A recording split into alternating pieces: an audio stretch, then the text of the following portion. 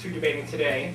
Professor David Epstein is a professor of political science at Columbia University, and he will be going up against Peter Schiff, who is president of Euro Pacific Capital, a brokerage firm, and he did become renowned for predicting the upcoming economic collapse. And with that being said, I'd like to turn it over to Professor Nicholas Johnson.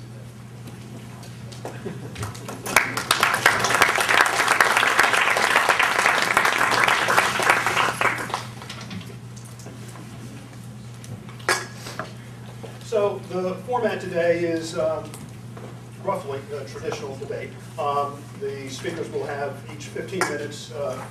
I will moderate. We'll have about 7 minutes of rebuttal, and then after the rebuttal, we'll have some moderator exchange and also just some Q&A from the audience. I'll sit in the middle and try and keep them from getting at each other too badly. And speak from our chairs here. You can speak from wherever you want. I will.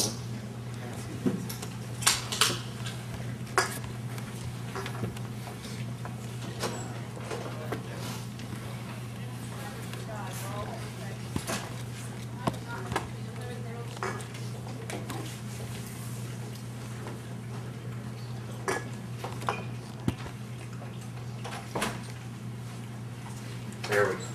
Am I projecting? Yes. Okay, great. So thanks very much for the invitation today to talk about Obama's economic policies. And what I want to do is just first start off with a recap of where we are. What does the economy look like today?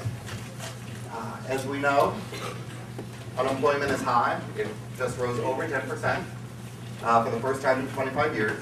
So there's real problems there. If you look at percent of job losses from the previous peak, this is a scary graph that has grown scarier over the months as time has evolved. You can see, you start with the peak and then start entering a recession and see what percent of jobs have been lost. And we're now officially the worst on the graph, and this is all the recessions back to 48. So we're, since the Great Depression, now this is the worst in terms of percent of job losses. You'll notice, by the way, the previous two recessions are this one and this one. They were rather shallow ones in terms of job losses. So we've grown a little bit unaccustomed to having sharp recessions. In the last few decades, the ones before the early 80s weren't too bad either. You have to go back to the 70s to find ones that really had bite. So that picture is grim. The housing market also, as we know, is not looking very, very good right now either. Housing starts have gone way down since their peak sometime in early 2006. And housing prices, as we all know, collapsed. And this is kind of a classic picture of an asset bubble collapsing. Real inflation-adjusted housing prices have been more or less stable between $125,000 and $150,000 since the early 70s. Suddenly in the late 90s, they decided to balloon up to about twice that, right? 250,000 plus, and now they started sharply coming back down. Like different pictures will show you whether or not we're kind of at where we were before, still have some ways to go. This one makes it look like we still have a ways to go. So the housing market is also quite grim, and of course the foreclosures are still keep hitting all-time highs. So we hit almost 9,000 foreclosures in a month, and that's far and away the worst we've been. So the picture is grim. The question is, what does this mean for Obama's performance? That's our topic of discussion today. How are we to evaluate the administration's role in all this? It's clear that times were bad when he took over. So the question is, what have his policies done relative to where we could be with some other kinds of policies? So I'm going to argue that you can't understand how well they've done unless we understand what came before. How did we get into the situation we're in now? Relative to that, what has the administration done and what's left to do? So the cheat sheet, if you were to jump ahead, there's no surprise given my position in this debate. I think that Obama and the administration have overall done quite well. They've done what's necessary, that the specific situation that we had a year ago, late 2008, was extremely explosive, and that it required vigorous action. Together, the Treasury, the Fed, and the administration have put a lot of energy into it. They, by and large, kind of slowed the rate of decline. I think there's more we need to do to keep things getting better, but at least we're not in the calamity we could have been in. So that's something to take away. All right, so how did we get to be where we are? I think some of these specifics are important.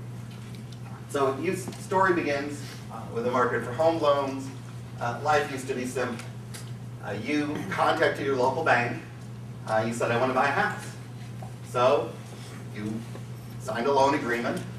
You get the house. The bank gets the money. You pay it off over time. It's nice and simple. The savings and loans used to follow what was called the 363 rule, which is pay for deposits at 3%, loan it out at 6%, and 3 o'clock tea time. So it used to be a rather boring business of just lending people money for houses.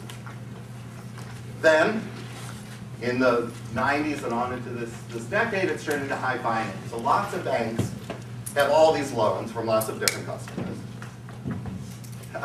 And instead of just everybody keeping their own loans and waiting for them to mature, they started pooling them. The first vehicles were what were called REITs, real estate investment trusts. And then even more complicated ones where you would slice and dice these different loans. And so they combine house loans with, say, consumer credit loans, credit cards and things, and anything that required payments on a monthly basis. And they would slice and dice them to SPVs, special purpose vehicles, collateralized debt obligations. So they create a structure whereby, say, one class of investors, let's take 100 or 1,000 different consumers, they're all supposed to be paying off mortgages and consumer credit each month. The first 5% of payments would go to the first class of creditors, then the next, say 10% would go to a second class, and the rest would go to a third class. So they make consumer payments, including mortgage payments, into a financial asset. And that these were then sold all over the world. People were eager to buy into these. So during most of this decade, through 2008, we kind of had this simmering set of affairs. Consumers were supporting the economy. Actually, real incomes weren't doing much. Real median incomes were in fact falling. It's the first time they've ever fallen peak to peak. So people were not making a lot of money, but they kept buying because their home prices kept going up, so they felt wealthier. So spending continued. Housing prices continued to bubble up as we saw before. People kept feeling richer and richer. Banks would buy these assets, these kind of investment assets that we saw before, not only US banks, but banks all over the world. The ratings agencies rated these kinds of obligations, like these CDOs, on the same scale that they used to rank the kind of debt that a single company would issue. So, GE issues debt, they'll rate that AAA, AAA minus, AA, whatever. The first time ever they used that same scale to rate something that wasn't a single company debt obligation. It was this kind of funny investment vehicle. And lots of banks all over the world were under constraints that you can only invest in AAA securities. And there's not a whole lot of AAA stuff out there. So when the US housing market started churning out these AAA securities that paid pretty good rates, everybody flocked to them. So banks all over the world thought this is the thing to do. And they got involved in the US housing market. And this kind of built on itself, so the consumers were happy about housing prices being high, the banks were making lots of profits, at least on paper, and everybody was happy. Nobody noticed that, or nobody was paying close attention to the fact that we didn't have a good finger on the underlying asset values, right? So we didn't know what is the probability that somebody pays off their mortgages. We know there are all these liar's loans and so on and so forth. But the originators would get it. They'd hand it off to investment banks. Investment banks would get the ratings agencies to give the highest tranche or the first set of paybacks as AAA rating. And then eventually, mortgages would be held by people who had no idea who actually was supposed to pay back these loans, right? So as opposed to the world where it's you and your local banker and they know that Mr. and Mrs. Jones have bought this house and they have this mortgage. Now somewhere off in Hong Kong owns a very tiny slice of that mortgage, as does someone in Indonesia and on Wall Street in Europe and all over the world. Nobody really knew what was going on. They were overpaying for these assets anyway, and the whole system was about to collapse, and indeed, of course, it did. So once housing prices started to fall, everything fell apart. Consumers which had supported the economy weren't willing to do that anymore. Their housing prices started falling. They were retrenching.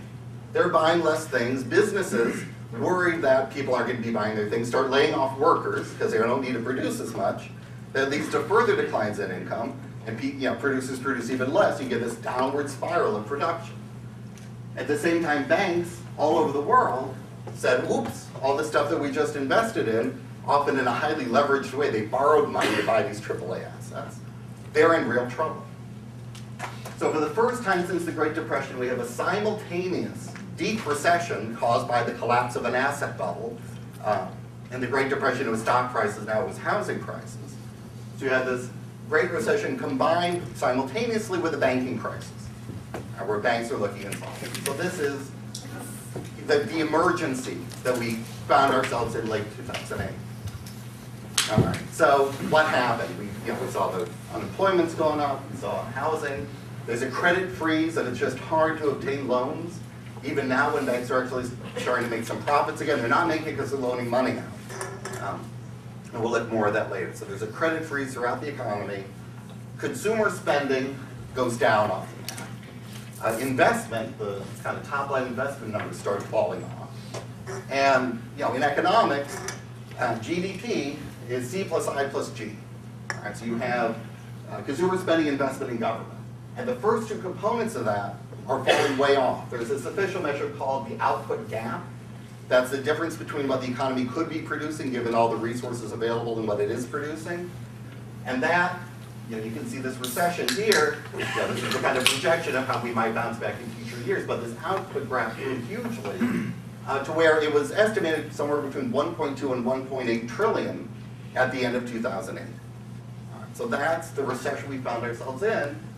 And so traditional economic theory is that when you have a recession, the government needs to step in and start taking up the slack. They need to add something to the economy.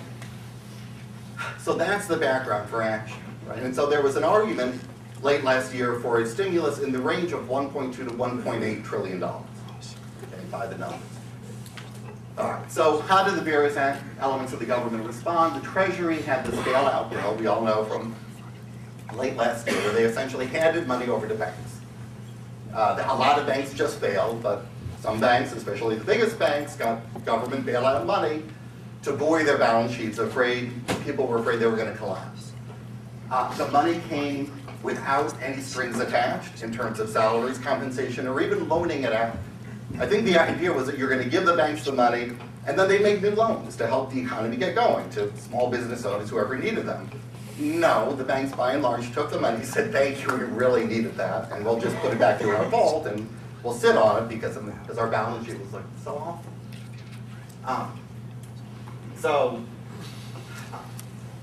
The bank's immediate collapse was prevented by getting a lot of money, although whether or not it was a good investment for the people at large is still unsure.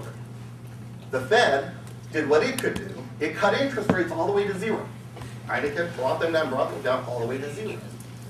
And then it had this kind of alphabet soup of lending facilities, again, to try to help banks out, to create liquidity. Its balance sheet more than doubled. It was $870 billion before the crisis. It's now over $2 trillion. And the composition changed. Before, the Treasury held only about, almost exclusively high-quality securities, and now lots of short-term credit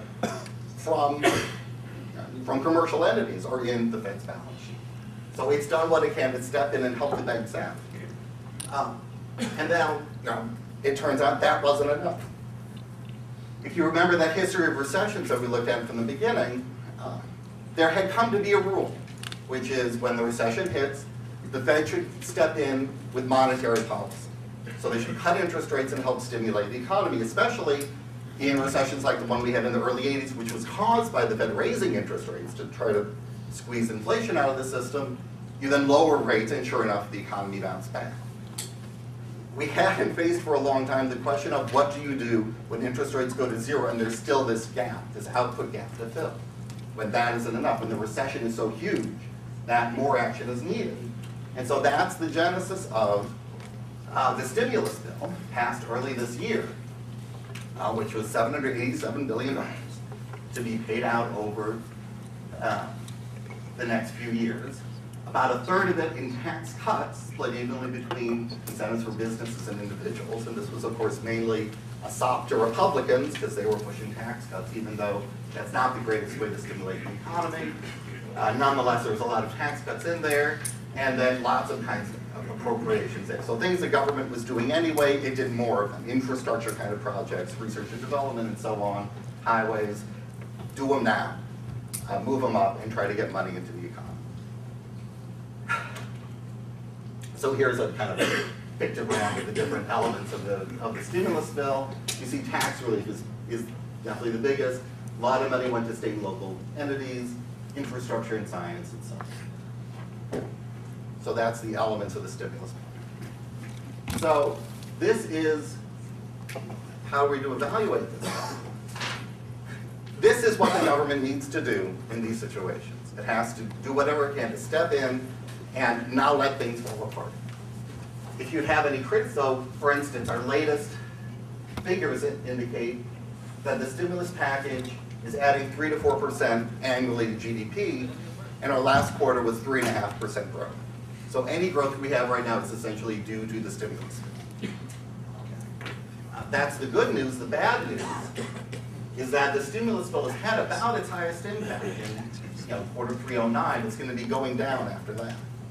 So we'll continue to get more out of it. But we are not done yet. So there's an argument now to be made that what we need is more of the same, especially to state governments. States have balanced budget requirements, just most states do. And so we have the problem, what's called 50 Hoovers, that when the recession hit, government should be spending more, but all the state governments had to spend less. Right? In fact, the amount of increase in federal government spending just barely offset all the decreases in state level government spending. So they're firing people, laying off teachers, lots of workers.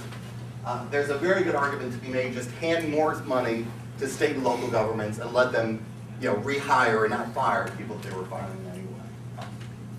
So do more in that. I'm less confident that they've been aggressive enough with regard to the banks. There is this huge surplus now. These are excess reserves in banks. And this is in billions of dollars. And it's an amazing time series. If you look at it, it's like $500 million, $1 billion, 2, 3, 4, 3, 4, 5. And it kind of hits 19, and it goes back to 3, 4, 5, and then it goes on 60, 100, 600. Now it's almost $1 trillion in excess reserves. That means the banks used to basically take money in and lend it back out. They didn't have very much sitting around in their vaults. Now, because they have so many losses from all the time when they were overspending, they're taking all this money and just holding it in their vaults. They are not lending it out. So whatever you hear about they're making money, it's not because they're actually doing anything to help the economy. So the administration's idea here seems to be to wait for the economy to bail the banks out. The economy is going to do so well that finally the banks will start lending and they'll do better, rather than vice versa, rather than have the banks be an integral part of what's happening. Which is a stance that I'm not incredibly happy with, and I would like to have seen them put more conditions on the loans and the money originally. They're being a little bit aggressive now on pay, but that's, that'll make us feel good, but it's not necessarily going to get money out circulating in the economy where it's really needed. So I think the bottom line is that the administration has followed standard economic theory. It's worked to the extent that they've been able to do something. There is more to do. I think that we are now in the, quote, jobless recovery. We're officially with positive growth, but it's, we're still having job losses. And unfortunately, that's been the trend over the last 20 years and more, that you end the recession, but jobs don't bounce back for 3, 4, 5, 6 quarters. So I would actually like to see the government do more now, but I think on any balance sheet, you'd have to say that the economy, that the administration so far gets high marks for it.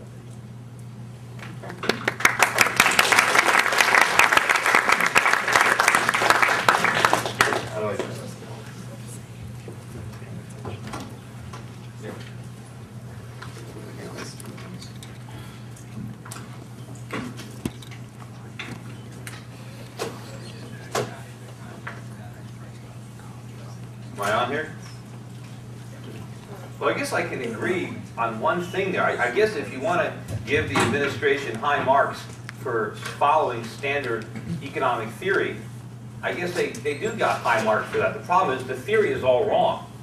The theory that they're following is Keynesianism, and that's why we're in so much trouble. The economy would be much better off if we veered from that standard economic theory. But before I actually make my little presentation, I made some notes of some of the things David said, but one in particular struck me when he was explaining the problems in the mortgage market and the structured products, and he mentioned that nobody noticed the problem. Well, I beg to differ. I mean, I noticed the problem quite sharply. I wrote an entire book about the problem. I went around the country speaking about the problem. In fact, I actually specifically went to mortgage industry. I spoke for realtors and mortgage associations, specifically laying out the problem in the structured market and why the whole thing was going to collapse. So it didn't surprise me when it happened. I mean, I was expecting it to happen. Everything happened the way I thought it would. And the reason for that is because I understood how standard economic theory was destroying the economy. The topic that we're going to discuss is whether Barack Obama's plan is going to work. And I guess if by work, or I guess if his plan is to completely destroy what's left of the U.S. economy, then I guess it's going to work. But you know, if we're looking for any kind of lasting prosperity or solutions, the chances of it working are zero. And the reason I know the chance is zero is because we've already tried it before, and we've seen the consequences. We've seen the results. It was a disaster. Barack Obama's policy is Bush's policy. It's the same thing. Now, there's a difference in scale. Obama is doing it larger, it's bigger, so he's making bigger mistakes than Bush. But they're the same mistakes. And it's not just, you know, Obama. He's got a partner in crime at the Fed. He's got Ben Bernanke. It's a dynamic duo. The same thing you had with Bush and Greenspan. And they're doing the same thing. So let's, before we talk about this current crisis, let's look at the one that preceded it, the one that George Bush inherited. He stepped into a busted asset bubble. This time it was the stock market. And also briefly, David mentioned that the Great Depression was caused by a busted asset bubble. It wasn't. The busted asset bubble is what set the process into motion. But it wouldn't have been a Great Depression if the government hadn't intervened in the market, both under Hoover and Roosevelt. It was government interference in the aftermath of the bursting of that bubble that created the Depression. Now anyway, let's look at what happened in 2000. We had an asset bubble created by cheap money. This time it was in stocks. And ultimately the bubble burst around 2000. And when that happened, a recession ensued. Now, the reason you need a recession is because during the boom, people do a lot of very foolish things. Right? They make investments that they never should have made. I mean, think about all the crazy dot-com companies that came into existence during the late 1990s. Companies that never had a prayer of making money, yet there they were, occupying rental property, employing people. I mean, all of this came to an end when, you know, we sobered up, right? You remember, I often use the analogy when George Bush said that, when he talked about the housing market, he said that America was, you know, that Wall Street got drunk. And I always say, sure, Wall Street was drunk, Main Street was drunk, the whole country was drunk. But they were drunk because the Fed liquored them up. And when you're drunk on cheap money, you do a lot of stupid things, like investing, you know, in drcoop.com or pets.com or all kinds of crazy things. But when they took away that cheap money and we all sobered up, we realized, you know, the mistakes that we made. And there's a recession. People who were working for these dot-coms lose their jobs. People who thought they had a lot of money in stock options and internet stocks lost that money. They have to cut back on their spending because they weren't as rich as they thought they were. So we were going to have a recession. But George Bush comes in, and he doesn't want a recession. He just got there. Everything was great under Clinton. I don't want a recession when I'm here. So he thinks, well, what can we do? Standard Keynesian theory. Let's stimulate. Let's run up deficits. And so they cut some taxes. They increase government spending. They start running deficits to spend money. And Greenspan slashed interest rates down to 1%. That was their solution. Stimulate our way out of this mess, right? Well, they stimulated us out of that recession into this much greater one that we're in now. And because what did they do? They created the housing bubble. There would have been no housing bubble without the Fed. It would have been impossible. It couldn't have been financed. There would have never been a teaser rate. The whole teaser rates became because of the Fed 1% Fed funds rates. That's where it all came from. It wouldn't have existed without that cheap money. So we blew the air into that bubble, but the administration loved it because it kept us spending. The reason that he had that chart up there, David had that chart and showed how shallow that recession was. That shallow recession was part of the problem. It needed to be a lot deeper. It wasn't because we shot it up with all that government heroin, all that morphine, that cheap money. And so we inflated this housing bubble and we enabled consumers to spend money they didn't have. We spent trillions of dollars we didn't have. We bought all kinds of stuff we didn't make. And we were living in a delusional state. It was a bubble economy. All of the growth that we thought we had between 2002 and 2007, it was an illusion. It was a mirage. It wasn't real. We just spent borrowed money, and we went deep into debt, and we polluted all of our financial institutions with these toxic assets. It was a ticking time bomb. And ultimately, it went off. And now, the bubble bursts again. And since we had a bigger asset bubble because of the Bush-Greenspan stimulus, now we have an even bigger bust because we made even more stupid mistakes during the real estate bubble than we did during the stock market bubble because it was on a bigger scale. More Americans participated in the housing bubble than the stock market bubble. And when people were buying stocks, they pretty much did it with their own money. When people bought houses, they did it with other people's money. There was massive leverage involved. So when the stock market bubble burst, it was the people that bought stocks that lost. When it was the housing bubble, the entire economy, because the whole banking system financed the whole thing. And of course, some of the reasons that they were so quick to do it was because you had Fannie Mae and Freddie Mac that were guaranteeing all the mortgages. So the government was trying to take the risk out of mortgage lending so that lenders wouldn't care about the risks of not being paid back. It was all this moral hazard and cheap money that laid the foundation that made it possible. But during that time period, where Americans thought they were richer than they were, they behaved irrationally. Americans went out and bought things they couldn't afford. They bought cars, they bought second cars, they bought vacation homes, they bought plasma TVs, and they put them in every room. They remodeled their kitchens, they got granite countertops, they put in jacuzzi bathtubs. Everybody was spending money. We bought all kinds of electronic gizmos.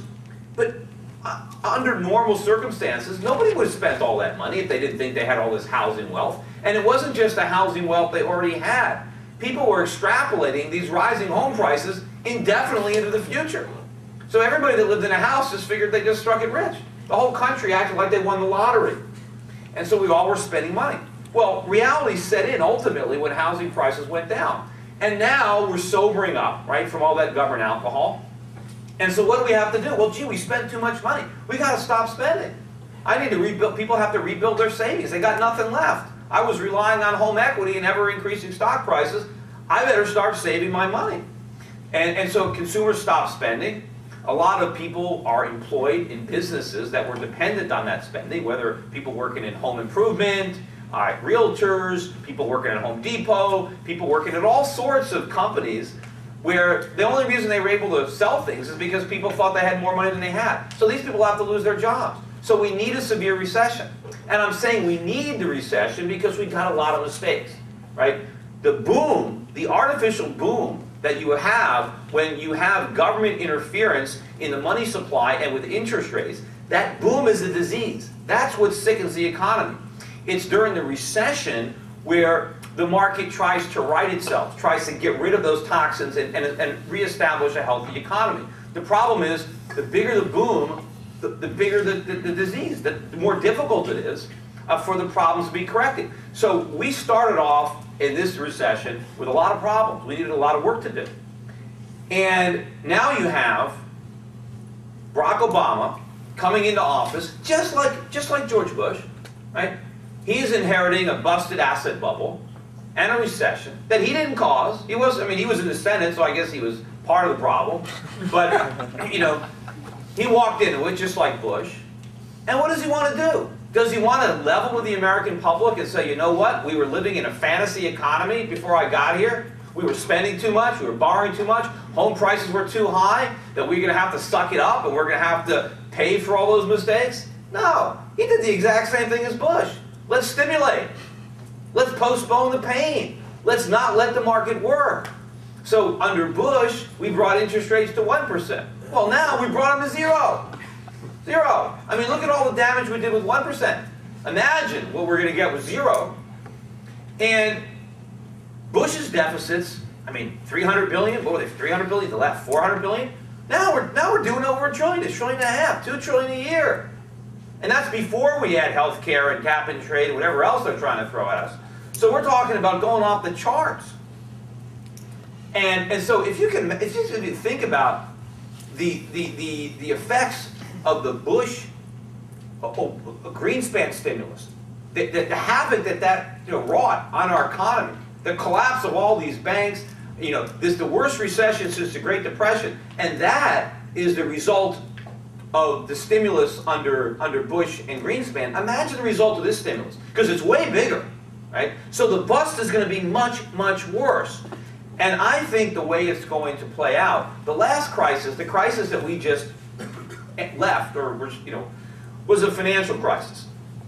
The coming crisis, that's going to start in a year or two, is a currency crisis, which is going to be much, much worse than the financial crisis. And the currency crisis is brought on by a collapse in the value of our money. Why is the value of the dollar going to collapse? Because we're printing so many of them. We are printing way too many dollars. We're printing dollars to prop up businesses, to keep Americans spending, when the real thing is we don't want Americans to spend. They spend too much. The only way we can have a real recovery is if Americans stop spending and we have a recession. We need to repair our balance sheets personally. We need a lot more savings. We need a savings rate of maybe 10 or 15%, and we need to keep it there for a generation. Because economies grow because you save. Because savings enables capital investment. And capital investment enables production and employment and all the things that we want and all the economic growth. Savings is where it starts. And so that's what we have to do. But unfortunately, we have to transition from this phony bubble economy brought on by cheap money to a sustainable economy. And there are some growing pains. There's transitional unemployment. There's a lot of things that have to happen to readjust. But if we want to try to, for political reasons, try to deny reality and pretend that the solution is to go deeper into debt, that we should just try to get Americans to buy more cars and buy more houses when we already bankrupted our country because people bought cars and houses that they couldn't afford, and now we're trying to get them to buy even more, we're creating a bigger problem. We're giving alcohol to a drunk and we hope that it's going to sober him up. It's not.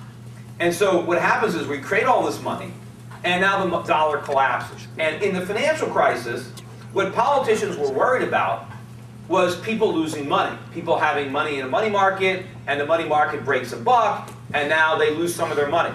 Or people, their house goes down, they lose their home equity, their stocks go down, a bank fails. It was all about losing money. Okay. The government's now fixed it, so we're not going to lose any money. We can all go like this. No one's going to lose any money. But the problem is the money's going to lose its value.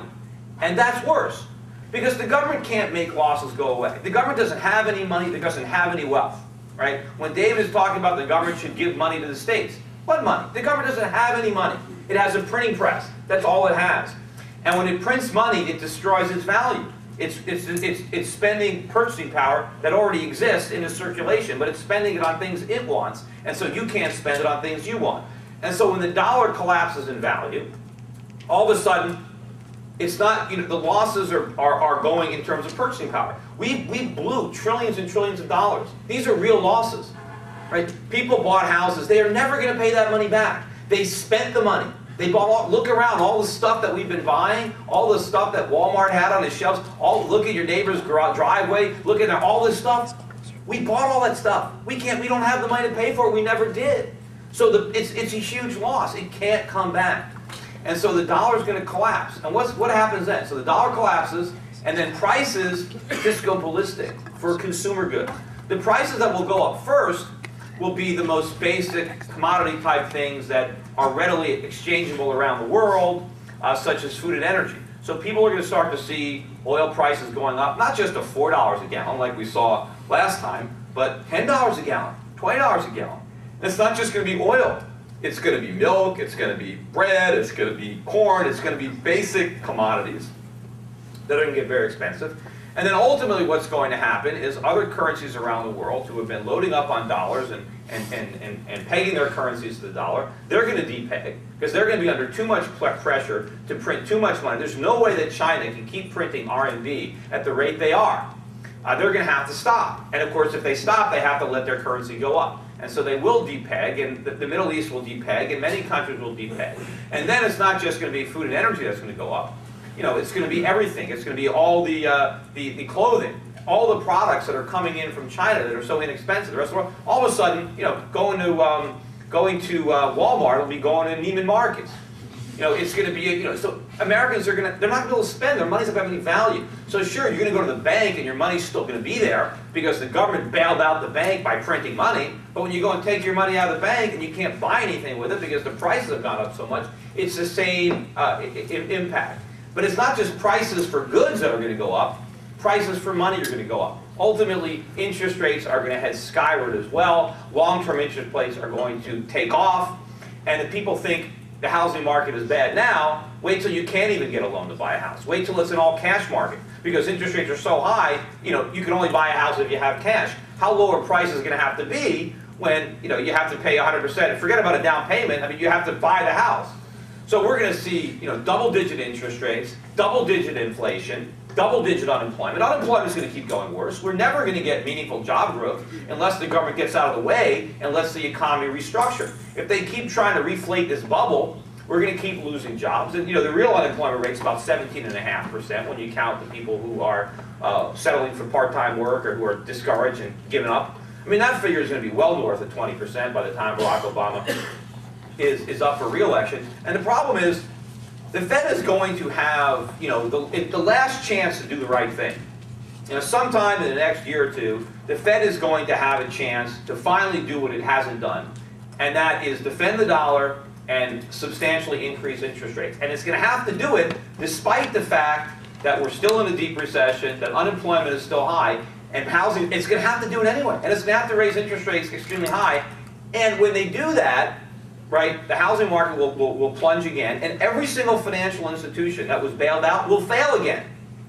And the government has to let them fail the next time. They have to not bail them out a second time. They have to let them fail and let them go bankrupt. Now, I don't think they're going to do that. I mean, I don't think there's any honesty in Washington at all for that. I think that just to buy one more election cycle, they will just, you know, make a deal with the devil.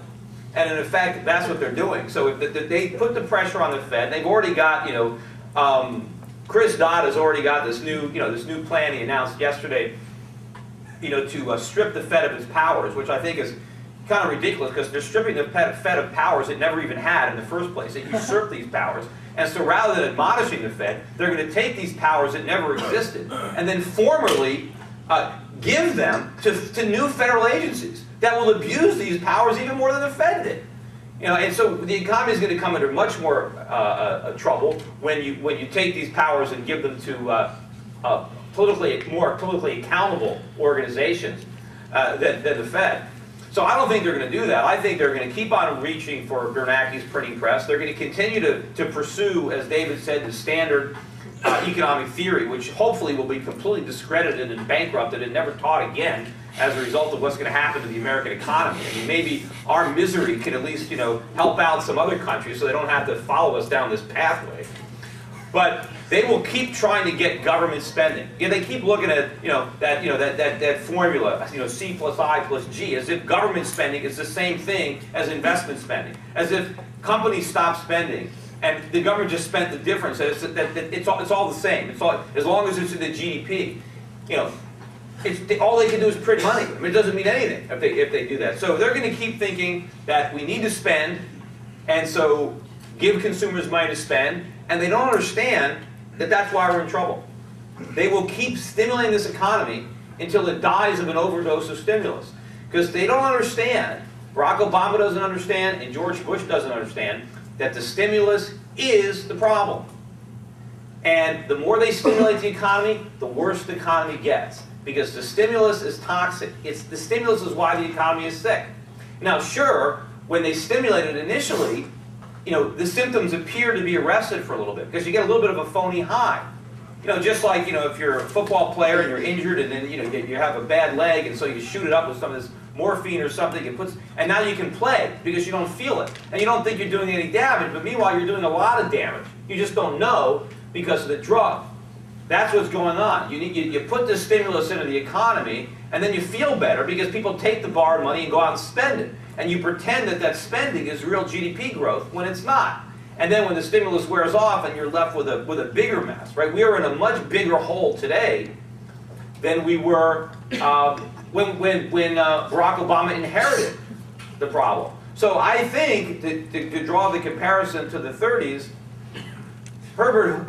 George Bush was this generation's Herbert Hoover, and unfortunately Barack Obama is Roosevelt. And rather than creating a Great Depression, this time we can end up creating the Greatest Depression. It will be an inflationary depression, maybe even a hyperinflationary depression. And the problem is that the economy that Roosevelt inherited was fundamentally sounder than the one we have today. We had a much higher savings rate, we were much more industrious, we didn't have all this debt, we had a tiny federal government. Roosevelt expanded the government, but it was tiny. I mean, nobody really paid any taxes back then anyway. I mean, when Roosevelt came in, no one paid income taxes. The income tax came in 1913, but only the super rich paid it. And then it was like 1%, 2%. I mean, it was nothing. There were no payroll taxes, there were no Social Security taxes. So the average American worker, he kept everything he earned. He kept 100%. The only taxes he had were some duties, on some imported products. Other than that, it was pretty much tax-free. So when Roosevelt came in and added some stuff, it was tiny. It was a bad precedent that he set, and the things that he did were enough to screw up the economy that it prevented the free market from correcting the depression quickly. But today it's a different story. We're already taxed. We have a heavy government burden on the average American. The government is enormous. We're now talking about what, a $3 trillion plus budget. We're borrowing like crazy. We're the world's biggest debtor nation. We have no savings. And we have this phony economy that's built on a service sector and consumer spending, which can't exist because it only exists as long as the world lends us the money to buy stuff and ships us the stuff to buy. Because without the world producing, we have nothing to buy, and without the world lending, we have nothing to spend. Anyway, I guess I'm out of time for my 15 minutes.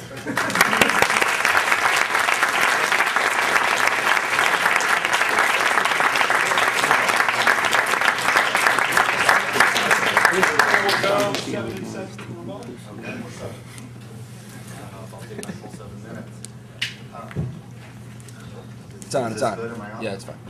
I still have this thing. Am I on twice?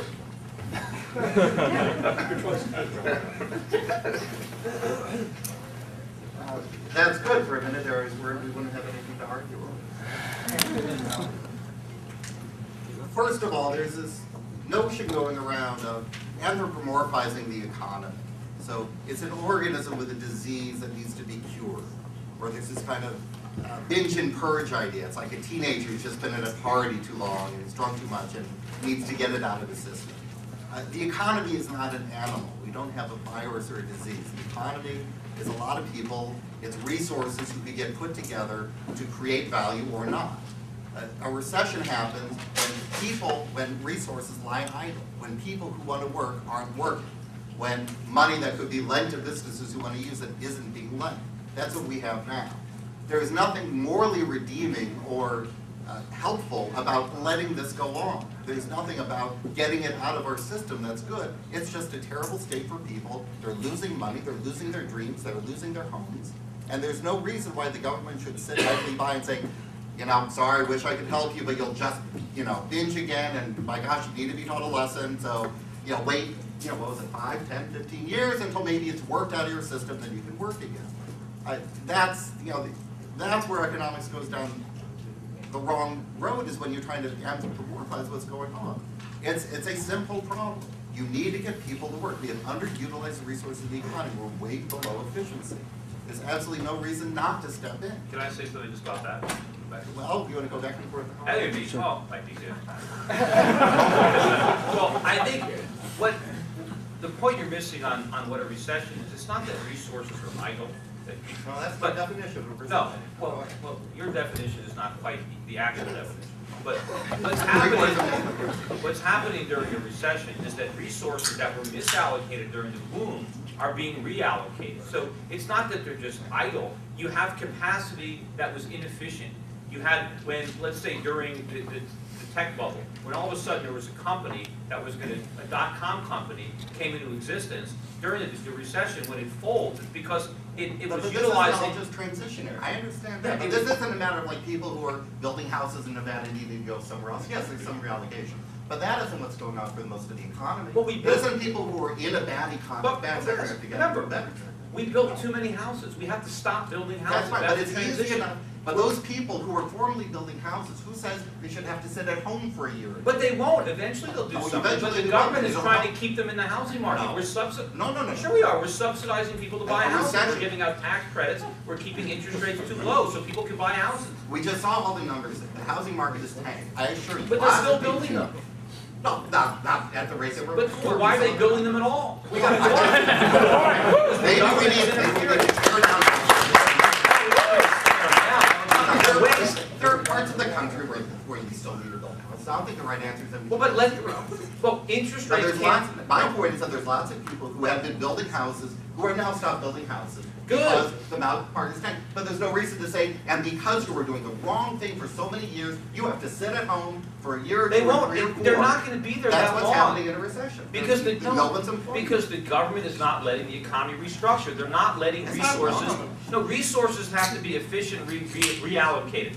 What we need to do, we need people making things, we need to manufacture, we need to build stuff, but none of that's going to happen if we keep interest rates at zero. None of that's going to happen if we keep trying to prop up the industries like in the financial service industry. A lot of these firms need to fail. We can't have them. I have zero argument with you about the financial services industries. I think there's a lot of firms there that have, taken people's money for a long time, and there's firms that are individuals there that need to fail. I have no argument there. But for the real economy, it isn't the fact that right now, if you look at the government plan there, it wasn't like, $700 billion for housing.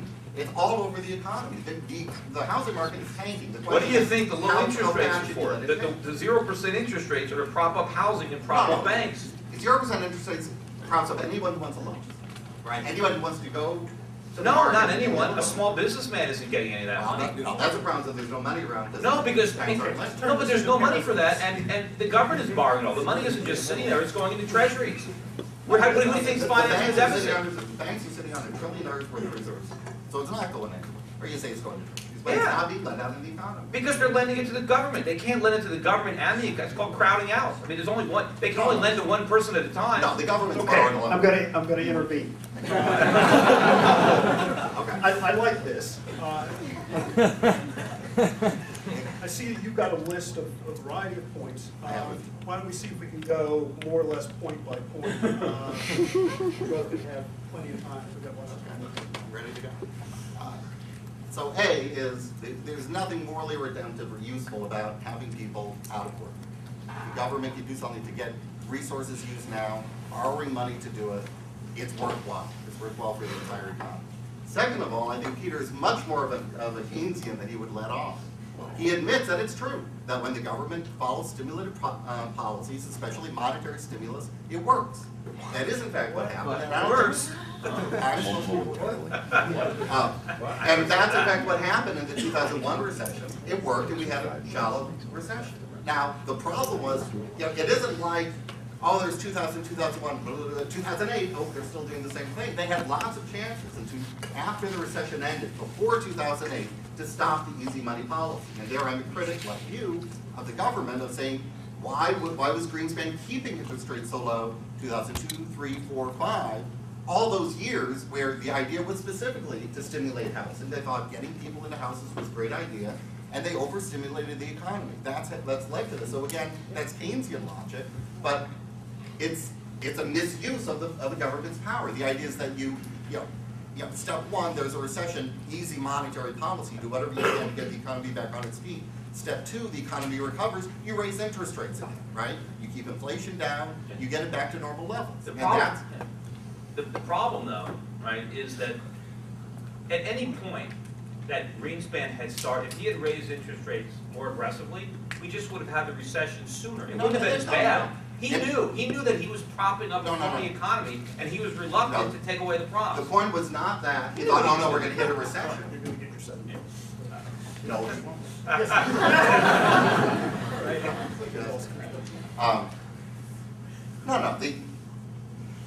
Back to my question. But no, the idea is that you could have raised interest rates easily in the middle of the decade, and you wouldn't have hit a recession. Just the economy would tootle along. It wouldn't have been as great. I mean, there were real fundamental problems in the economy because a lot of the money was going to the richest 1%, 1.5%, whatever. So it's true. Had consumers not felt as good about their housing prices, that would have been something to face, but it wouldn't have brought on a recession. So the idea is that you have to follow the Keynesian recipe all the way through, and that indeed it took a lot of actors to create the crisis that we had last year, of which the Fed was one. I have to agree there that it took, the Fed pushing low interest rates and all the banks misbehaving and the mortgage lenders and people, willingly or not turning a blind eye to what happened. But there's no reason to think that properly used, traditional economic policy would fail now. It's done well in the past. We built up this consensus over the past quarter century, and you saw we had shallow recessions. We had lots of inflation at the end of the 70s. The Fed raised interest rates in order to bring that out of the system, then lower them and stimulate the economy. It's really not rocket science. It's worked before. And this notion that we're somehow hurtling towards disaster now is, I think, overdoing it. It is true that you have to worry a lot more now about the dollar, about future debts, about inflation later on, because we're in a position we haven't been in for a long, long time. But there are markets, for instance. If we believe in markets, we should be looking at long-term Fed rates, and they're remaining solid. Nobody thinks yet that the U.S. is on the way towards defaulting on the debt. Our debt as a percent of GDP is still less than it was during World War II. So it wasn't like there were tight money policies back then. We were spending more then than now. And that's what we need to get ourselves out of the slump. So I agree you have to keep your eye on those. And indeed, after we really start coming out of the recession, we will have to raise interest rates and all that. But I don't see a collapse in U.S. standards, in U.S. living standards coming. I think it can be managed. What I see, not necessarily Peter, but the Republicans in general saying is, it's similar to, they were driving a car heading us straight towards a cliff, the brink of a cliff. We were going to fall over the cliff. They've been driving us there at full speed. The voters say, I think I want someone else to drive. The Democrats come in, the Republicans get in the back seat, and they immediately say, you seem to be swerving a lot. What is all this funny thing you're doing with all this spending? Well, that's what the Democrats have to do because we were heading towards disaster. They did whatever they could to avert it, which means spending a lot more than they ever wanted to. I think Obama said these words when he came in. I didn't plan on the first thing being a $700 billion spending bill, but that's what it took. And once again, they're getting it wrong. You need to spend now to get out of trouble, and then we do have to worry about inflation, but in a way, that is tomorrow's worry. Today's worry is the incredible recession, over 10% unemployment. Well, Peter, do you have a response to that? If you spend our way into trouble, we're not going to spend our way out. We can only save our way out. The problem with Obama is he's not just swerving, he stepped on the gas, and we're just going to go off that cliff even sooner because of what he's done. When you talk about the deficits that we had to finance the Second World War, we self-financed that. The government sold war bonds to Americans who had savings. We're financing these deficits from China, from Japan, from Russia, from Saudi Arabia, from Brazil. Plus, back then, our economy was more sustainable because it was industrial. We manufactured, we produced, we were a large exporter. And now we have a huge trade deficit. We're basically bankrupted. And while the expenditures during the Second World War were temporary, they ended when the war ended. These expenditures are going on in perpetuity. So it is a huge, huge difference, and we are extremely vulnerable. And I know, David, when you mentioned, you don't see a collapse coming. Did you see the collapse coming that we just had, the 2000 housing collapse? Did I say that housing prices were falling? But did you see the bankruptcy of a lot of the banks and the financial institutions? Did you predict that Freddie and Fannie would go bankrupt? Did you see all this stuff coming? Yeah, I don't think I had a position on. But did you see the worst recession since the Great Depression? I saw a real bad housing bubble about to burst. I didn't know it would be this bad. All right, well, okay, then you saw something. But it's like a lot of people didn't see that disaster coming. And they don't see this next one coming. I saw that coming with crystal clarity. I mean, I laid it out precisely. I mean, I didn't miss anything. I got it in vivid detail. And I can tell you from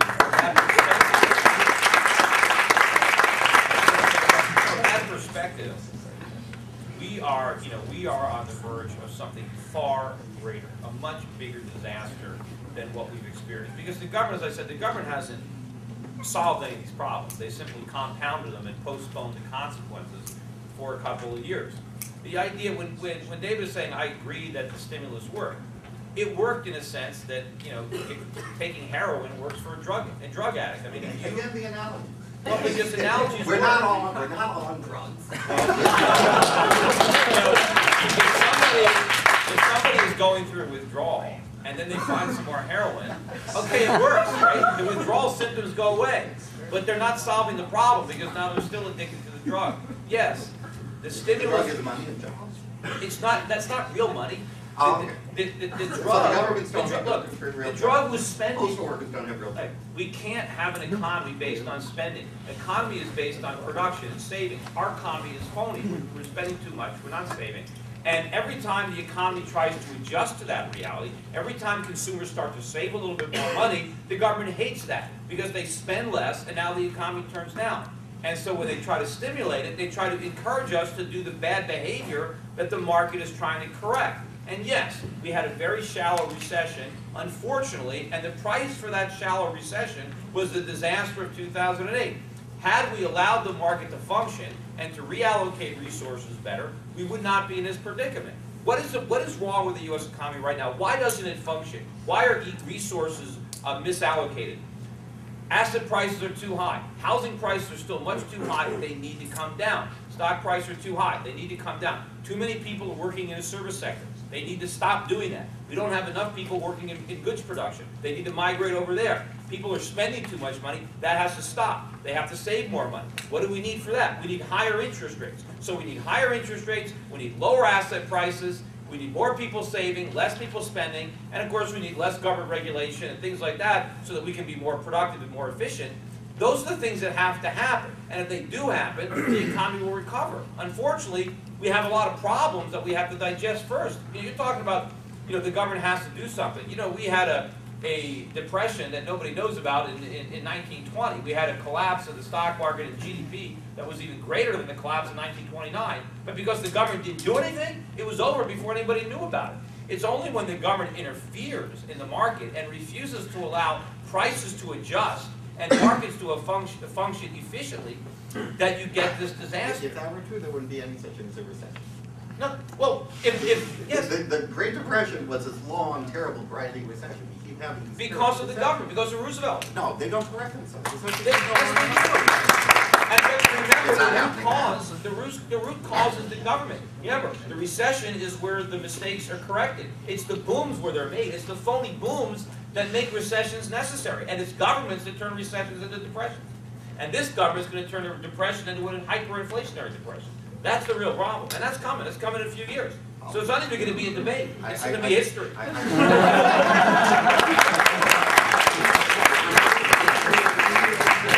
I mean, look, do you think it's an accident the price of gold hit a record high today? Do you think it's an accident the dollar just hit a new low for the year? And look, do you think it's an accident that the Bank of India just bought 200 metric tons of gold that central banks around the world want out of their dollars? And again, on dollar price, look, the dollar went shot up last year when everybody in the world was freaking out and bought dollars as a safety thing. So the fact that it's falling now is mainly because people are less worried that we're going to have a global collapse. Yeah, but and by the way, the fact that dollar's falling, it has offsetting effects. It isn't like we're all poorer. yes, it is. Well, not me because I own gold and I have hard money, but most Americans are a lot poorer. When your currency loses value, you lose purchasing power. Yes, but you also get to export more. That means your goods and services, and you're working on the trade deficit.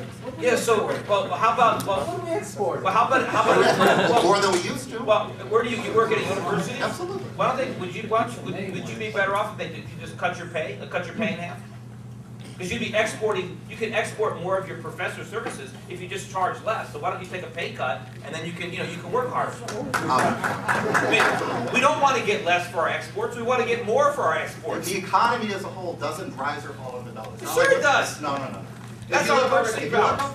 What do you think we're spending? If you look over time at the dollar price, at the price of the dollar in GDP or any measure of wealth and income, there's no No, more but the GDP is all, that's not a This is real so measure. somehow like we're on this gold. Like the more gold we have, the richer we are. The less Yeah. gold we have, the less. And that's Gold like is dollars. real. That's Hey, like so you're 19th thinking the more century. money we have? So, We're not even- we're not even- why aren't they booming over there in Zimbabwe? They got $1 trillion bills.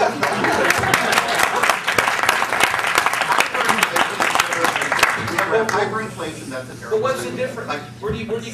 where do you say what's hyper and what's All right, not? why doesn't the government give, Let's talk okay, about what's you want effective people to over spend more. Why doesn't the government just put a check in the mail to every citizen for $10,000?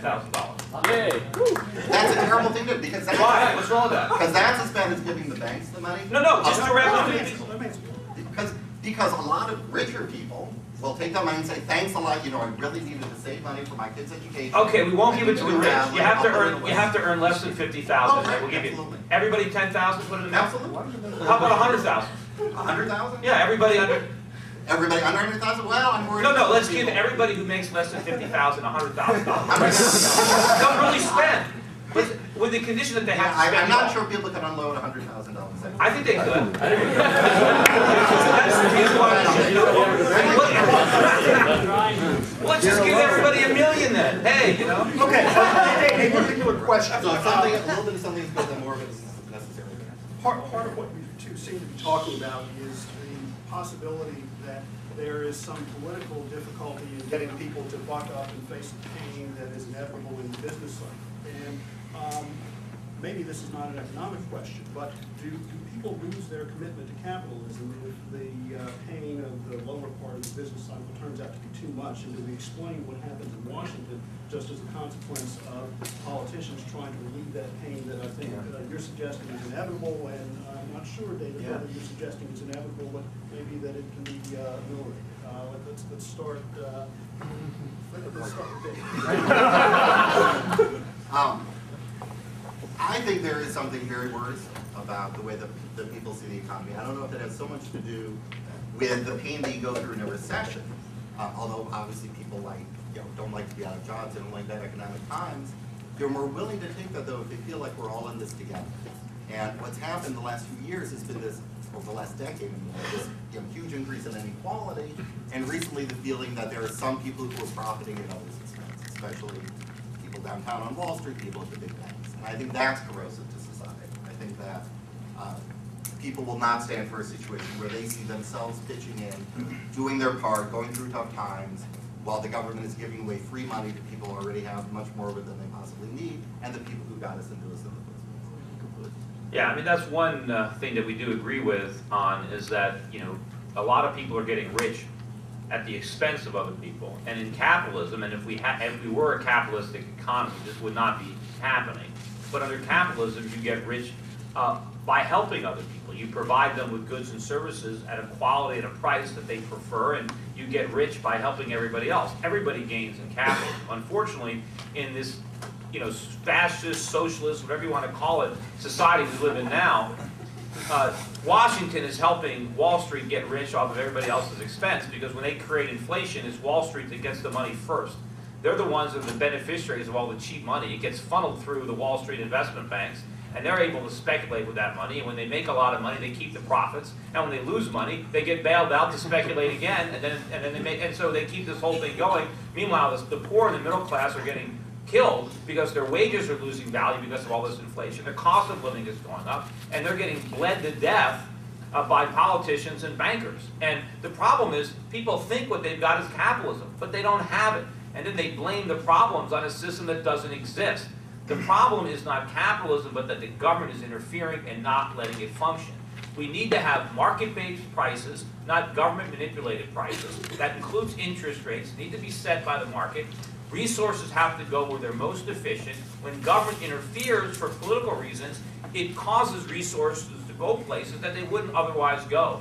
And you have an inefficient allocation, and you don't have real production, a real standard of living growth. So we've cultivated this society, and unfortunately, you know, capitalism has got a bad name. I think the brand has been tarnished unfairly based on what has been practiced under that banner. You know, a lot of people look at George Bush and they think that he's capitalism and he's free markets. He's not. He's a big government guy. And so when Obama promises a change from capitalism, he's really promising more of Bush, but the public doesn't understand it. And I'm hoping that, as the situation gets worse and worse and worse, that they see these lies for what they are and understand that the only real salvation of our economy is going to be to re-embrace those principles of free markets and capitalism and the things that the country used to stand for before our politicians destroyed it. But I know that when you're dealing with voters and a democracy, that it's a lot easier to get elected if you promise somebody something for nothing. And I know that it's human nature to sometimes be jealous and envious, and you can see somebody who's more successful than you are, and if a politician promises to take some of his money and give it to you, a lot of times people will vote for that guy. And that's very unfortunate, because it's that type of politics that has made this situation what it is, and our politicians who are there, these career politicians, they know what it takes to get reelected, because that's all they care about. They don't give a damn about the country or what happens to it in the future. Their future is their reelection, and they know that they get elected by promising more drugs to the addict, and that's what they're going to do, I think, until the public gets such a belly full of this stuff that they just won't take it anymore. You can say a lot of things about the problems with the market, but you can't say there was a big government that was a problem with all the Wall Street firms creating the CDOs. Absolutely not. Yes. No. You want me to explain how you did it? How they did it? Well, let me say those were markets operating without very many controls. And so you want to say there's capitalism, then there's all the bad stuff. You define non-capitalism as anything that happens bad. My only statement is that financial markets, like any other market, needs to be well regulated. Well, one of the problems that happened in the mid part of this decade is that you have lots of instruments that were not being looked over, not being regulated. They were being sold often fraudulently. There was all kinds of problems happening.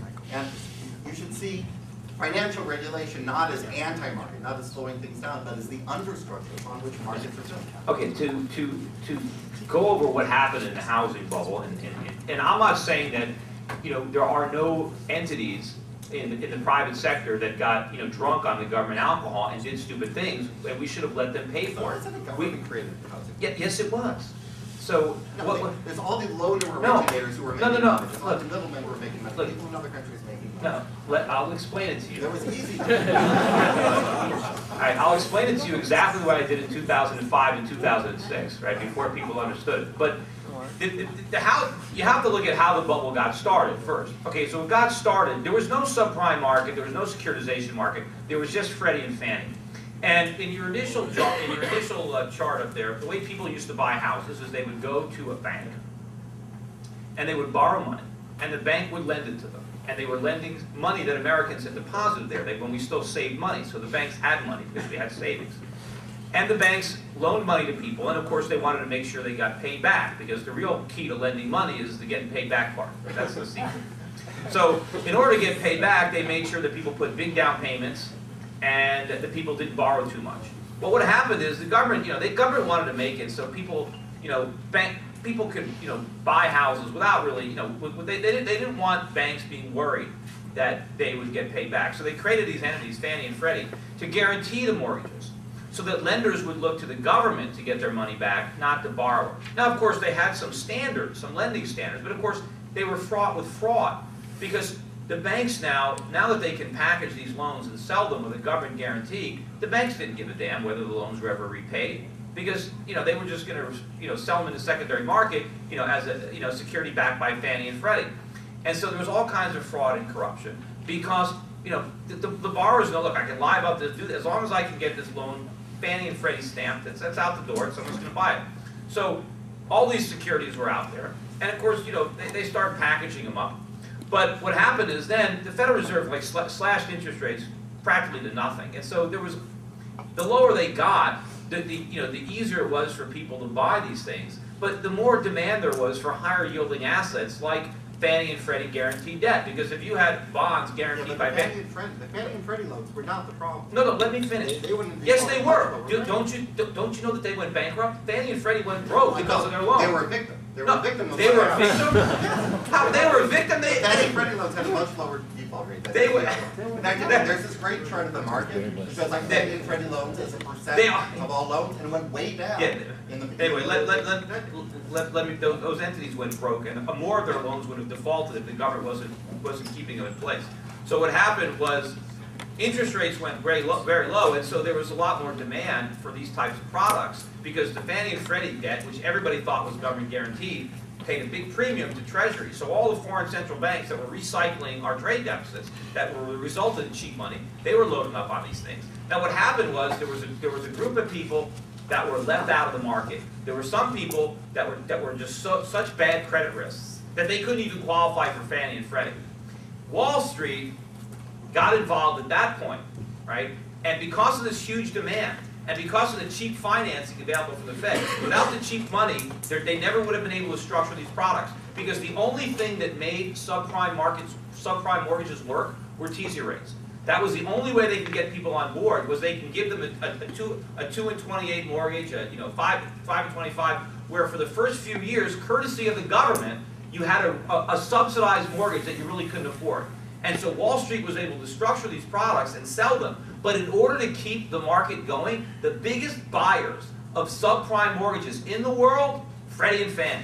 They didn't issue them, but they bought them up like crazy. And they helped perpetuate that market. Now yes, at the end of the real estate bubble, that the government inflated, got it going, right, with all their subsidies, whatever they did, yes, a lot of companies and investment banks got sucked in, and they took this last piece of the bubble and they got sucked in. And yeah, done that. And they should be bankrupted right now. They should be wiped out. The people who owned their debt should have been wiped out instead. The government created the problem and then bailed out everybody else who got in on the action. We made one mistake after another. And is it the reason that I was able to describe this? And if you have a free moment, go and look at my YouTube video, Peter Schiff mortgage banker speech from 2006, and watch that for 1 hour and 15 minutes. But Let's find more questions in from, I know people are interested, and I'll just call them as I see. You seem to be focusing entirely on the toxic mortgage assets issue. Now, a lot of economists say that was important, but it was an explosive mix, but that wasn't the most crucial factor. We had credit default swaps. It was completely unregulated. There, the problem wasn't the government. Was the government repealed the Glass-Steagall Act? So then, even if you didn't have stakes in an institution, you could basically buy insurance, except they didn't call it insurance. They called it a credit default swap. So there was no collateral to back it up. And now, estimates, since we don't know what it is, it's a shadow industry because it was completely unregulated, say that that was $50 to $60 trillion. That was the real thing that almost brought the system down. Yeah. And not just America, the world. Iceland collapsed because of that. A lot of towns in Britain collapsed because of that. That was the government actually repealing regulation and not intervening when they should have. So, yeah, your point is that when you have a phony boom, when government keeps money too cheap, right? There are mistakes made. No, that was a huge mistake. Right. That's a mistake.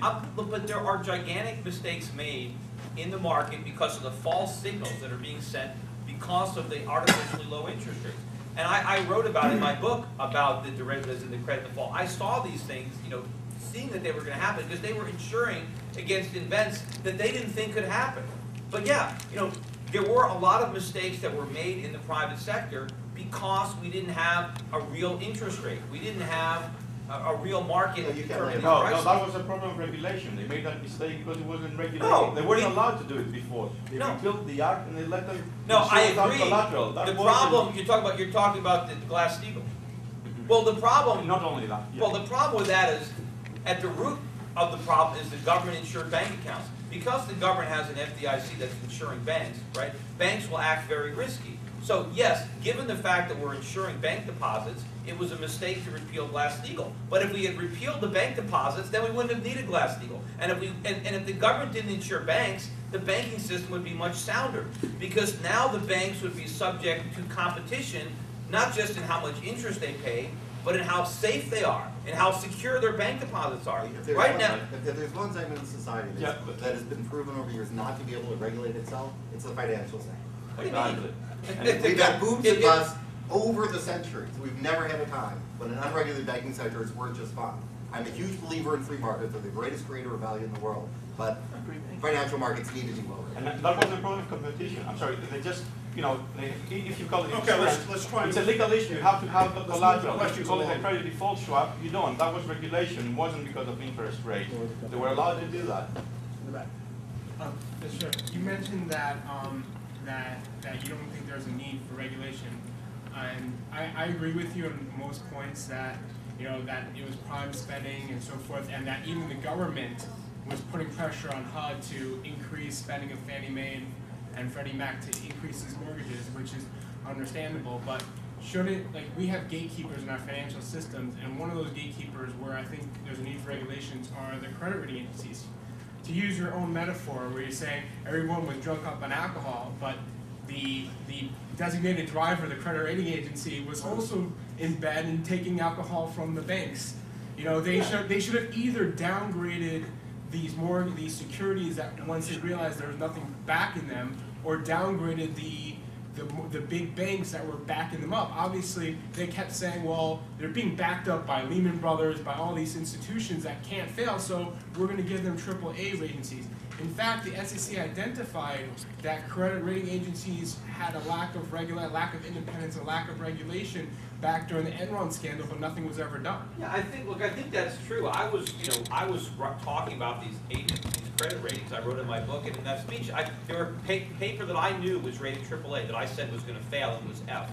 And I knew that their ratings were bogus. Other people might have known it too, and maybe they looked the other way. But ultimately, the market would correct that, because companies like Moody's and S&P, if their ratings are going to be meaningless. In fact, I think they already are. I think they've already destroyed their brand. The government still, sanctions Moody's and S&P as just a few. The government basically says these are the ratings that we're going to accept. If you're going to buy assets in a pension, or they have to be rated, and the government approves who the rating agents are, so they've already sanctioned them. But I think there was a lot of, there was that type of relationship going on between the banks, but I think the market has to ferret that out. And I think in a free market, people will start to look for a more unbiased source of an investment rating, or do their own homework, than but to just have the government come in, because when the government comes in and says, okay, that you have even more avenues of fraud or corruption. What about some type of independent standards that they have, with independent auditors, to have them with the credit agents, like when they have credit rating agents? If the government would simply allow more people to lose money, this would happen on its own. It's the moral hazard of bailing people out when they make bad decisions. If the government had let all the creditors of Lehman Brothers, lose all their money, right? These things would be happening right now. People would be concerned. The government is trying to take the risk out of lending. You can't do that. When you're talking about regulation, markets will regulate because you have greed and fear. People want to make money, but they don't want to lose money. And so that fear of loss causes them to do a lot of things. But when the government comes in and says, don't worry, if you lose, we got you covered, then the market doesn't work. Okay. I'll go. All right. I've got a hand back here, and then here, and then here. Well, one thing I wanted to point out was I read an article, a white paper by the Independent Institute, Anatomy of a Train Wreck, and I've read a lot of other things, and all the indicators seem to show that there were, in fact, lots of regulations, but all the regulations were encouraging the bubble which we had.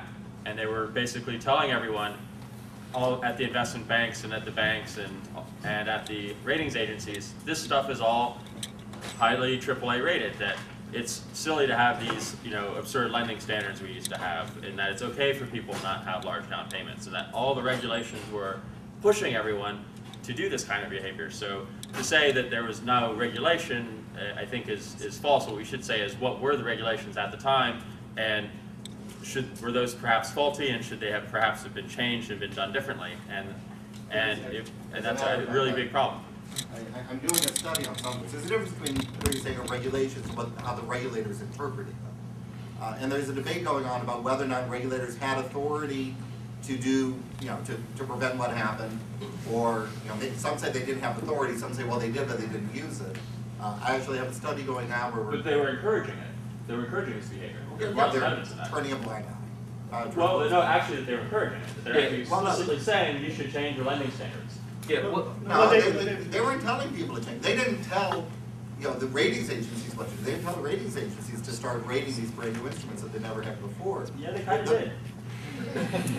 What government agency told them to do this? They just stepped back and didn't regulate. I mean, regulators weren't stepping in and telling people this is how to invest. If you have something that No, they're saying these are how lending standards should be. These lending standards have changed. The old idea that you should have 20% down payment is an outdated idea. It's discriminatory. It's silly. We shouldn't have that anymore. Right, but that isn't the government making somebody lend any money out. And I agree that there were low interest rates at the time. Well, I'll tell you, the market to operate. Yeah, no, I happened to watch an interview on CNBC a few years back with the outgoing head of Fannie Mae.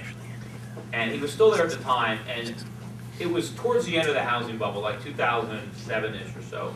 And they were changing their standards. And he said that we're changing our standards on ARMs, okay, going forward, right? And it was going to start in several months. And they said, going forward, we will only approve mortgages where the people can actually pay the money back, right? They said prior to that, if you took out an ARM, Fannie Mae would guarantee the mortgage as long as you can pay the initial teaser rate, even though they knew that you couldn't possibly pay the rate that it would reset to. Yet the government was knowingly guaranteeing those mortgages. And the interviewer said, well, what do you mean?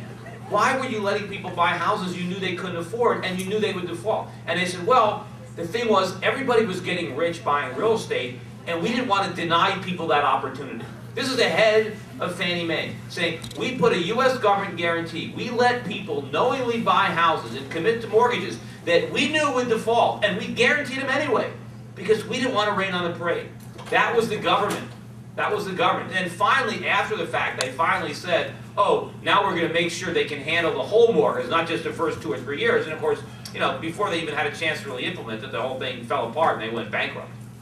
Yeah, I have a question for both Mr. Schiff and the professor.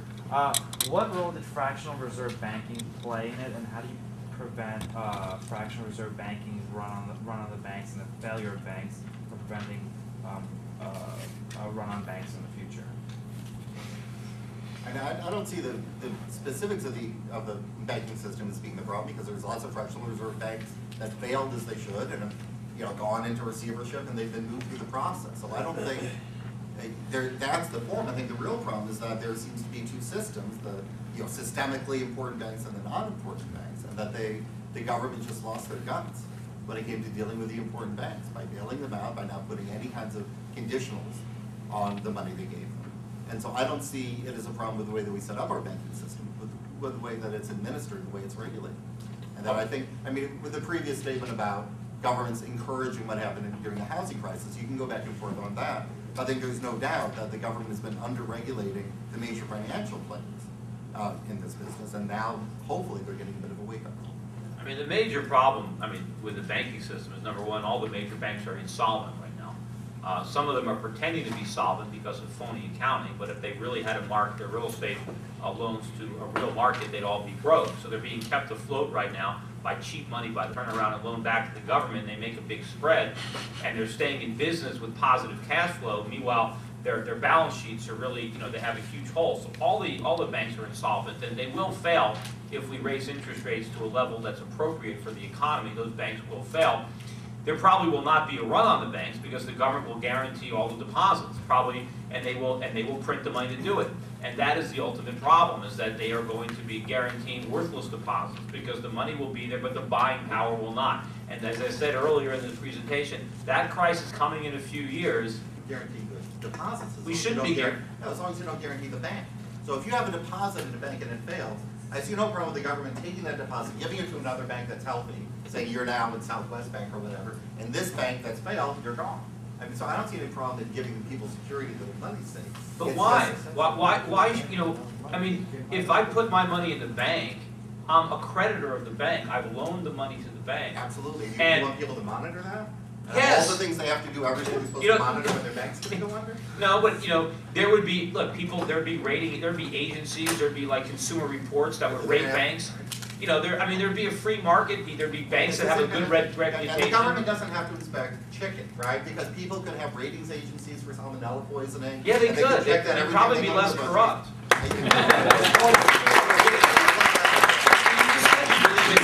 Can I get the two of you to talk about? Why is that? You don't think, Can I get? you don't think I can have a meat inspection business and have my own private label and try to have You a think I want reputation? 5,000 meat inspectors? This may help. Can I get the two of you to talk about the economic booms and the busts of the 19th century, where I think we would all stipulate that the level of government regulation was far, in fact, it probably was non-existent in many contexts. So if either of you will talk about the severity of those crises. I'm not an economic historian, but there was a series of financial panics. Panic of 1820, there's about 5 or 6 of the decade, I'm kind of envisioning the graph. Most banks, by the way, then, were state chartered.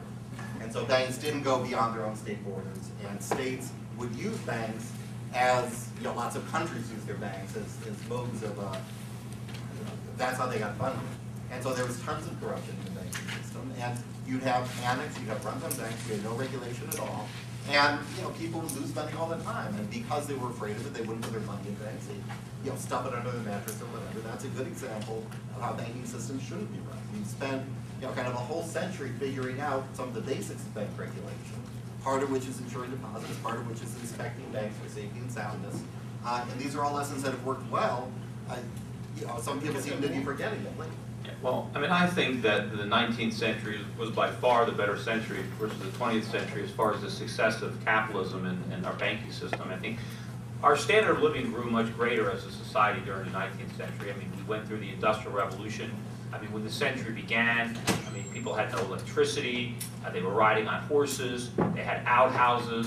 By the end of the century, it was a totally different country. We had machines. We had washing machines and sewing machines. We had, people had indoor plumbing. The increase in the standard of living was dramatic. The movement of all the people from an agrarian economy to an industrial economy. All the while, prices were falling. In general, consumer prices in 1900 were lower than they were in 1800. People's wages gained value, their savings gained value. Sure, we did have periods of time where you had increases in money supply, certainly during the Civil War when we experimented with paper money for the first time, and we had some inflation there. There were some periods of time where we had more coinage of silver or gold, and we had some problems with money supply growth that was sharp, and we had little booms and busts. But I think overall, under a gold standard, without the government as nearly involved, I think the society prospered. We became a wealthier industrial country. I think we've dissipated a lot of our wealth this century. And I think one of the reasons that we haven't had a bigger crisis or panic until now is because the Fed has been so successful at postponing the consequences of our mistakes. But the price for that success is going to be phenomenal. We got a taste of it in 2008, but we're going to get a much bigger taste of it in a few years. And I think there's going to be no question that this experiment is an abysmal failure. Okay, so question. I have a question for the professor and Mr. Schiff, a different question for each. First, Professor Epstein, and this is regarding when you say when we enter a recession, the government has a responsibility to make sure that people are still working and not just doing anything and have to suffer. One thing that Keynes actually agreed with Mises and the other Austrian economists on is that during a recession, real wages actually have to come down. And so maybe if the government stimulates and puts us back to work or our wages increase nominally, the real wages actually do have to come down. We have to make less money. Our purchasing power is lost. So my question is, should we stimulate at the detriment of the dollar and the purchasing power? And then to Mr. Schiff, I'm in real estate school right now, and I have brokers coming in all the time trying to recruit us. And they always like to give their take on the housing bubble and the housing prices. And they all say that the commercial properties are way over leveraged even than the housing industry, and that they're the next one to buckle. So you say that the dollar crisis is next, which it seems like we're on that track, but do you see commercial stock collapse before, like commercial property before the dollar actually collapses? All right, so on wages, Keynes' statement said wages tend to fall during recessions because. But he so actually many said different- they must fall. Yeah.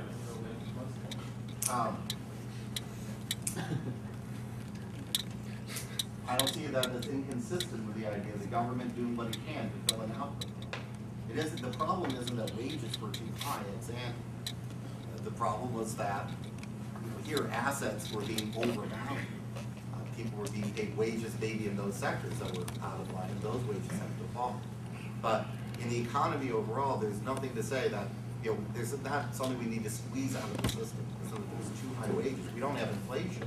In fact, now the problem is more deflation. And it's, that's not igniting anytime soon. Now maybe in a few years when we start coming back, we have to make sure the economy doesn't overheat. But right now, the problem isn't falling wages of people. The problem is people out of work. How does the government actually fill that output gap? How does anybody fill it out? I mean, What does the government do? When a business hires somebody, what do? No, but I'm They asking spend what the money. government does. You said the government has to What's fill different the from output. government? No, What's you said different from the government and business? Well, there's a big difference. But my question to you is, how does the government, you said government fills the output gap. How do they do that? How do they do that? They hire people To do what? to build roads, to help build infrastructure for. All right, where do they get the money to do that? They borrow it. Look, they borrow from whom? Well, they used to borrow it from us, now they borrow it from the rest of the world, so the rest of the world lends us money to give our own people jobs. All right, so now we got to pay that money back at some point Yes, with interest. it's an investment. You're supposed to be an economist. It's an investment. So the government, You borrow money now, you but if these are legitimate investments, so these are legitimate investments that everybody is too dumb to make, but the No, government's going to make. There are certain things that the government provides. There's things that we call public goods. Those are the things the government provides, infrastructure, research and development. There's a space where the government and the economy, they're doing more of that than what they're doing. They're not suddenly going to the. Right, so what you're saying is, to fill the output gap, the government should plunge the country deep into debt to do all sorts of things that it thinks are necessary, like building roads and building bridges, but we should borrow trillions of dollars from China and Japan and have to pay it back, and you think that makes us wealthier? Okay, absolutely. Going deep into debt makes us Going wealthier? deep into debt. It's called an investment. That's what companies do every day. But companies spend are money not, now. yeah, but companies are not governments. See, companies have a profit motive. They actually make legitimate investments. governments have Governments profit just, motives. no, it's not their money. You said you believe in capitalism. No, it's so our money, that's true. We can authorize the government to do it. But the government What's wrong doesn't with invest, the government Look, they borrow spends. money. They borrow money from wherever they borrow. Look, They you- give somebody a job because that person has a job. Wait, does They start does buying things. Amtrak The make people any who money? make Does the those post things. office make any money? Does the government run anything right? Does it, well, now you're saying whether they do it well or not. But the question about But whether they or not can't make it it's investment. just like it is. Well, let me answer his question though about the real estate market. But let me answer his question about the real estate market though. On commercial real estate, yeah, commercial real estate is a huge problem because what happened during the bubble is interest rates were really low and a lot of people got all this cheap financing to acquire a real estate and they made all kinds of rosy assumptions about how much rent they would collect and what their occupancy rates would be. Unfortunately, they're clouded from every single way you can. The cap rates have actually come down because commercial credit is much more expensive now, despite the fact that money is so cheap from the government. Commercial money is hard to come by. There's a lot of vacancies now in properties, both in commercial, in retail, and the rents are a lot lower than people thought. So these projects are all upside down, and there's a disaster waiting to happen. It is one of the reasons that the government is trying to keep rates as low as they can for as long as they can, because they don't want to pull the rug out from under that. But, it's going to happen, but ultimately, the dollar will probably start to cave in first, and that will ultimately, force up rates and bring that house of cards down. Okay, we've got two more questions and then we'll wrap up. Professor Epstein, is every job equal to you? If someone lost their job now and then the government could pay them to dig holes in the morning, in the afternoon, would that be the same to you as that person getting a Yeah, job? so there's this whole notion that there's like good jobs and bad jobs. That there's the